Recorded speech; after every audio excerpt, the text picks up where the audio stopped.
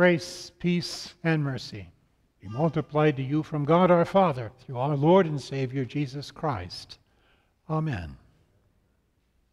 The text for our meditation this day is the epistle lesson from St. Paul's letter to the Romans, the 8th chapter, the 28th to the 39th verse.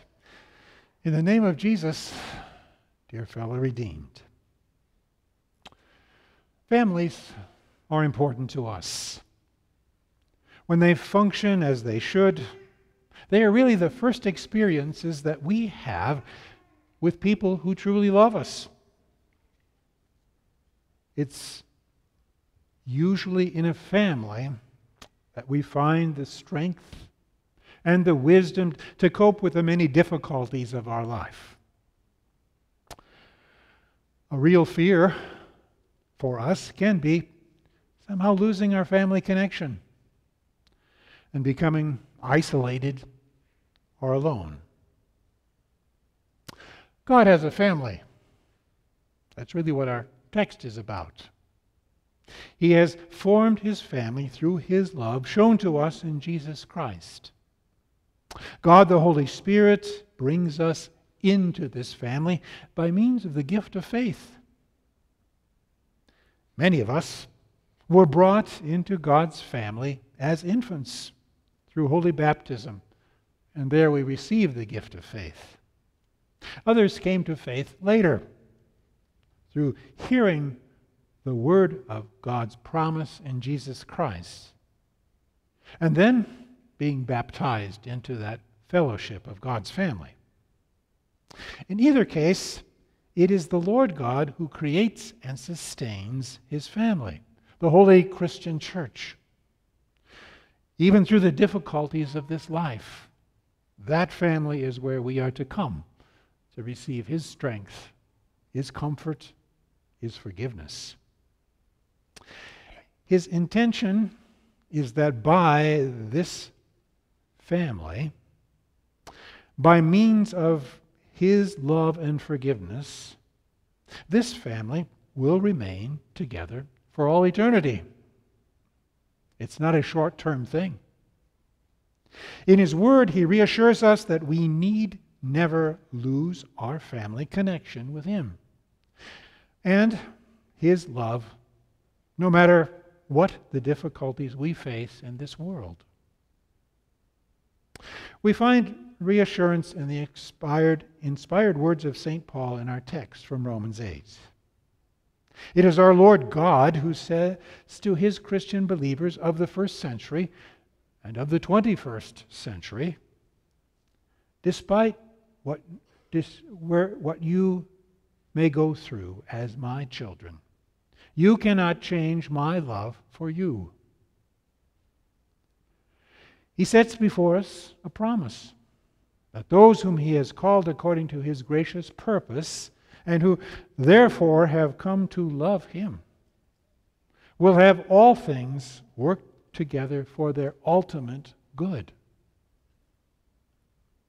Consider the fact that the God who loved us so much that He was willing to sacrifice His only Son for the forgiveness of our sins, that God is the same God who plans our future and is with us in that future.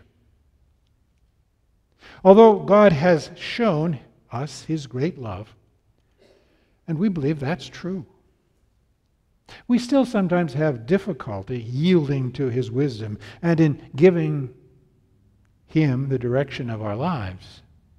He's promised that He would work all things for our good.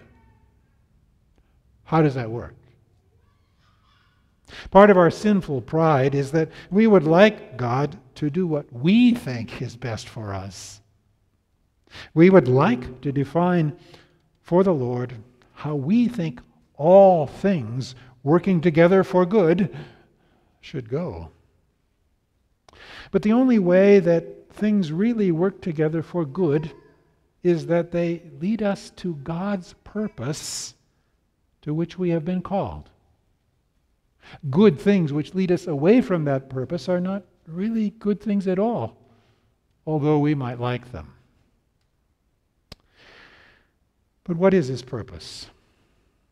Again, the text says, those he foreknew, he predestined to be conformed to the image of his Son, Jesus. You and I are not like Jesus. How so?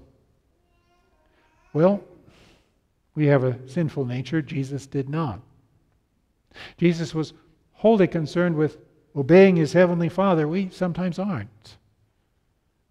Jesus, as the Son of God, was entirely holy. Even though God makes us holy, we are not of ourselves holy.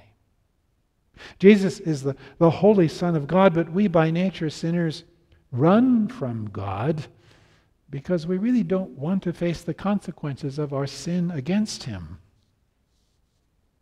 But God wants us to be like Jesus. And so God makes us holy by calling us to repent, and then forgiving us by transferring our guilt to Jesus.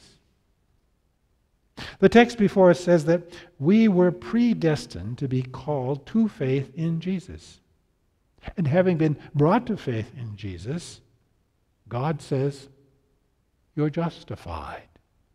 That is, you are declared to be righteous like Jesus because of Jesus' sacrifice.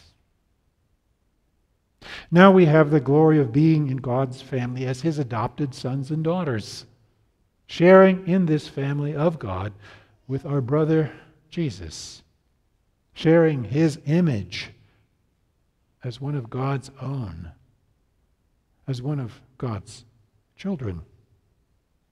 The good to which God works all things for us is really to retain us by faith in the place of God's earthly family, first of all. That is the church. Until, of course, we can join the heavenly family and share the glory of eternal life with Jesus forevermore. It's true that the God who is for us has overruled anyone or anything that would rise to condemn us.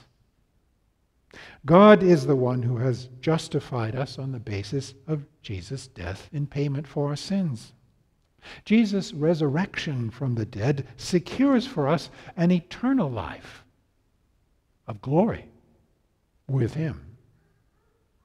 Despite our continuing struggle with our own sins, Jesus continues to intercede for us that we might repent and continue to be forgiven and maintained in the family, that we too might continue to have a place with him in the family of God. The only problem in this gracious future that he has planned for us is the possibility of being separated from God's love and losing our place in God's family. Now, how could such a thing happen? How is it possible? Well, there's the danger of losing all that we have been given by failing to endure. Enduring what? Enduring the opposition that's bound to come our way. Of those who would talk us out of the family membership. Who would say to us, well, your religion is really nothing. God doesn't exist. Or who would say to us, you're not any better than anybody else. So what's this religion of yours? The bad news also is that the forces of Satan are very powerful and never give up on trying to separate us from God and his family.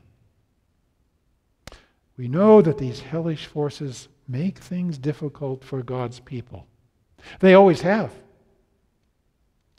Quoted in our text for today is Psalm 44, that tells the sad story of what may happen to God's people, even though they are still within the family. The Old Testament of people of God lamented speaking to the Lord, "For your sake we are being killed all the day long. We are regarded as sheep to be slaughtered." We are tempted to say, we face no such danger in our time and our nation. No one's going to kill us for being a Christian. But even though we have freedom of religion guaranteed in our country, the persecution of Christians is something that is worldwide very, very, very prominent. Even in our own America, the pressure is rising for God's family members to conform to the sinful worldly standards that would cause us to stand apart from the family of God. We do face the possibility of the loss of some things. Perhaps wealth. We could be fined for not conforming. Or simply freedom. The freedom to gather as God's people. Or the freedom to speak God's truth without being canceled. And yes, even our lives could be at stake. But to us who know Jesus Christ, the Son of God, and through him our eternal God and Father, his love and care for us has no end. Through the Holy Spirit who proceeds from the Father and the Son, we are equipped to face whatever may come. We're equipped with what? Equipped with God's Word and with his sacraments, our baptism by which he claimed us, the absolution by which we can bring our sins to God and be forgiven, and his supper by which Jesus himself lives in us. These things, therefore, his word and his sacraments enable us to stand in faith even against opposition until our life on earth is complete and we pass into the heavenly realm.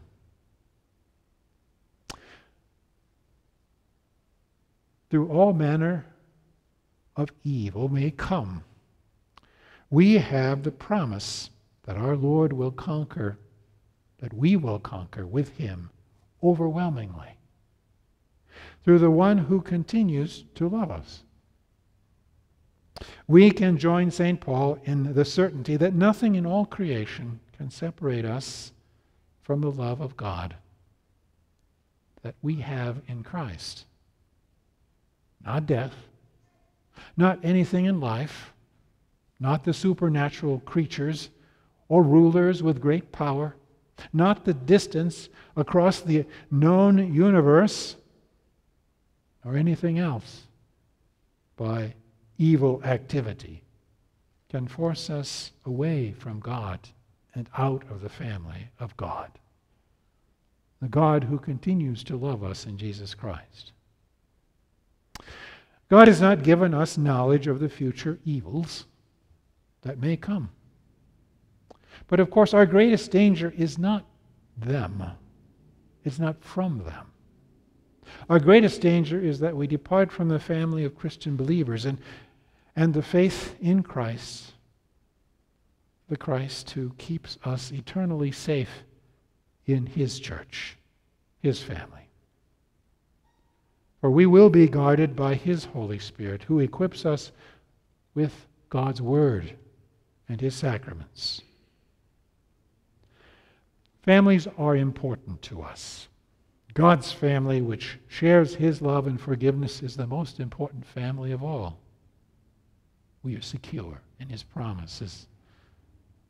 Not anything in all creation will be able to separate us from the love of God in Christ Jesus our Lord. In his name, amen. The peace of God which passes all understanding, keep your hearts and minds in Christ Jesus. Amen.